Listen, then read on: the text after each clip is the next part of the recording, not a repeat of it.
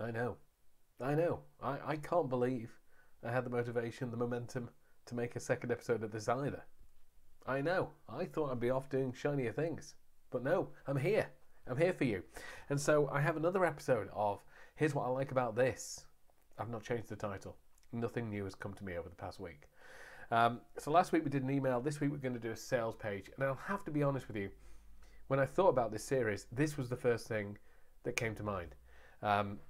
The advert I'm about to show you, a legendary ad by the legendary Joe Sugarman, has a special place in my little copywriting heart. There's a reason for that. So when Corona hit last year, when I was a magician and all my gigs magically vanished, I thought now's the time to see if I can make copywriting a thing. So I applied for gigs left, right and centre, and I knew I wanted to get into an environment where I get the reps in. I know from magic that the more gigs you do, the more real world experience you get, the better you get. That's kind of deliberate practice. So I applied for agency gigs, and the first gig I got was a full-time gig. And I knew a lot of people better qualified, better skilled, more attractive than me were going to go for this gig. And I knew it was going to be, hundreds of people were going to go for it. And I wanted this job so much because I knew I'd get the reps in. So when I sent in my application, I used the advert that we're about to look at as a kind of inspiration. I filmed a video on a golf course with crappy COVID hair, walking my dog, talking about this advert and why I love it so much. So this is the advert I was going to open with last week until I got the email from Troy and I thought, no, this is an easy one. Let's crank on with this. But this is the one that really spawned the idea about this. And I've talked about this on my website before, this idea. But yeah, so this is the one that kind of landed me a gig. So this advert here will always have a kind of special place in my heart. So let's have a look at which advert it actually is. So it's this one. You've probably seen this before if you're a copywriter. It's called Magic Baloney for this thing called the Magic Stat. Now here's what I love about this. I'm going to keep these short. I'm not going to dive massively into this. How many adverts do you know that use the ugliest photo imaginable, throw it right up center, and use the word baloney in the headline and talk about the fact how much they hate the product in the subheadline, and then talk about the main worst features of the thing in the second subheadline? No matter whether you're a designer or a copywriter, this is your main space. And there are copywriters that say, the headline is going to be 80% of the success of your marketing. That's the point that you sweat over. And here we are using this prime real estate to slag off this product. It's not a great photo. The product is ugly. They call it an ugly case. It's got a stupid name. It made us sick. It's got no digital readout. They're not even giving you a chance to go, normally what you do is pile on the benefits so that when you get to this lack of features, the readout, the ugly case and the stupid name, by the time you get to that bit, you don't care, because by this point you've seen all the benefits, you've imagined, you've dimensionalized how this is going to keep your family safe, how it's going to protect them, and how you can go to bed at night knowing that your nearest and dearest, and even the wife, is safe. But no, it's using the entire first bit and including this bit. So we get the headline, we get the subheadline, and we get the kind of caption for the photo. And then you're probably expecting our usual typical sales pitch, but get ready for a shock. For instead of trying to tell you what a great product the Magic Stat thermostat is, we're going to tear it apart unmercifully. When we first saw the Magic Stat, we took one look at the name and went, yuck. We took one look at the plastic case and said, how cheap looking. And when we looked at the digital readout, it had none. So before the salesman even showed us how it worked, we were totally turned off. Real loser. Again, another great headline. So it's this idea. I'm not going to go too much in this, but I don't want to make these videos massive, but it's the idea that this piece of copy showed me that adverts don't have to be the same. You don't have to follow an overly templatized approach to this. It doesn't have to be a how to do this with this headline, with the subheadline and this.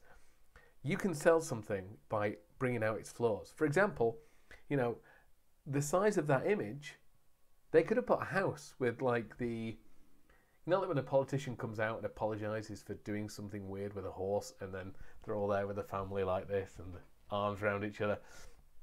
That would have been a great photo for that. Safety, security, family.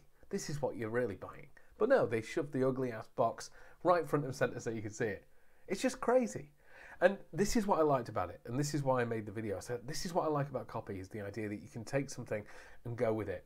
Because if you think about what they're doing here, they're calling out its flaws, which you have to do. And a lot of people are afraid to do this. You don't need a product for this, but take, for example, me applying for a copywriting position. I have no experience, I have no samples, I have no testimonials, no credibility, but still I'm applying for this gig and I got the gig.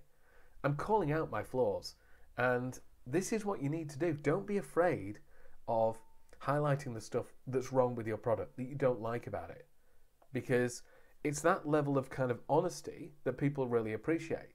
But there's more going on here, because if you think about it, if they didn't mention this, if they didn't mention this magic baloney bit, they didn't have the picture, they didn't tell you there was no digital readout, ugly case, and it was a stupid name. If they didn't tell you any of this, and if they sold you on the benefits of securing your family, and you went, right, it's an alarm, can you imagine your first thought when you got this in the post as a customer? Even though the magic stat does everything you need it to do, and in fact, later on in the copy, they go into simple to set, just push a button, it does this, it saves you money, it's reliable, easy to set up. But they spend most of the time talking about this. Can you imagine if you got this through the post and you hadn't seen it, what your reaction would be? Can you imagine that unboxing video? You'd be appalled, and you'd be like, oh, I can't believe we bought this. But here what they're doing is they're kind of future pacing you. So they've talked about the fact that we hated this, but they phrased it like, you'll love the way we hated this until an amazing thing happened. So they're future pacing you. They're kind of spelling out the journey that they had, that you will have too once you get this. So think about what they've done there. Rather than just, normally when you open the box and saw this, you'd be like, oh God, this is horrible, buyer regret, you know, what's the cooling off period? Can we get our money back? But now you're going on a journey, because now, if you order this, you've seen it. You've seen the ugly ass pictures. So now you're kind of looking forward to it. When this opens, I'm going to look forward to how much this is going to stink. Oh my God, can you believe Magic Stat? What a name. It's right up there too. Oh my God. You're kind of looking forward to this kind of thing. So now the flaw is a positive. They're not lying, they're not cheating, but you're fully aware of it. And now you're kind of looking forward to going on the same journey that they've been on. We hated this until we saw this. And that's exactly what's going to happen for these people too. And then the advert ends with all the benefits about, you know, it's simple to set, it'll save you money, it's reliable, it does this, it has all these amazing features. But I just love the way it opens with the negatives, because this is something a lot of people are afraid to do. Whether you're selling a product or a service, people are really afraid to highlight their flaws. They think they have to kind of manipulate their, you know, it's like the person who does this CV, and even though they've worked at Tesco for 6 months stacking shelves, they think it, you know, they'll manipulate their CV when applying for a job as a NASA scientist, going, oh yes, I'm very good working in a high pressure environment. You don't need to do that. If you've got no experience, tell people. Imagine applying for a gig saying, yeah, you'll hate the fact that I've got no experience, no samples. Other people have got all these better testimonials and all this kind of stuff. But you know what?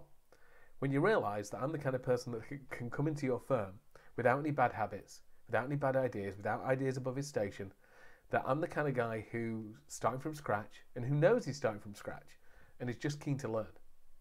So imagine how that would feel, having somebody like that, a clean whiteboard as opposed to a dodgy whiteboard, a clean whiteboard where you can just tell them what to do and unquestioningly they will do it. There's no ego, there's no sense of pride, there's nothing getting in the way, there's no attitude. Just a clean, fresh whiteboard, slate, coming into your office with no bad habits. How good would that be? So you can turn the flaw into a positive. You don't need to be weird or manipulative about this, but it's just the honesty.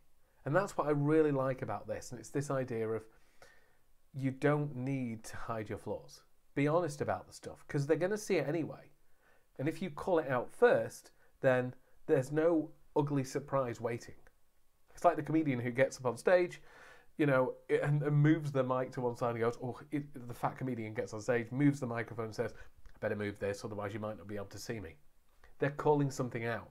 So that's one of the rules in comedy. If there's something weird about you, just make reference to it. Don't leave the audience sat there thinking, does he know he's part leopard? Does he know that? Does he know? He doesn't know. You have to call it out. And from there, you use it going forward, just like they've done here. This looks awful. When you unbox this, this will look terrible. But let me tell you the other stuff. So there's no surprise. Cards on the table. And again, it's that underlying idea of honesty. These guys are honest. You're going to buy from this and you're going to buy another advert in this catalogue because, if they hated it, A, it wouldn't be there, and B, they'd tell us about it. So it's that kind of underpinning philosophy of honesty and straightforwardness that really counts for a lot. So don't hide your flaws. Don't hide your flaws. So I'll put a link to this in the thing below, so you can have a look at the gloriousness of itself, of yourself rather. But yeah, I hope you found that useful. So that was the ad that I really wanted to kickstart this with, the Joe Sugarman Magic Baloney ad. I just think it's a really good example of how you don't have to do the same thing as everybody else is. Everybody's always shouting louder. I'm better at this, I'm better at this, I'm better at this. Sometimes it's pretty cool to look at your weaknesses and go, what happens if I just announced that? What happens if I told them I was crap at this? Or I couldn't do that? Or that every time I do this, it doesn't work? What if I did that and then try and turn it into a positive? What would happen then? So it's a good exercise to have a bash at trying and see how it does for you. So I hope you found that useful. If you're not subscribed to my email club already, join there. There's a whole bunch of goodies there waiting for you. But yeah, if you've got any questions or if you've got any adverts that you'd like me to feature or break down or things you'd like me to talk about or weird hand gestures you'd like me to make, pop them below and I'll try and sort you out.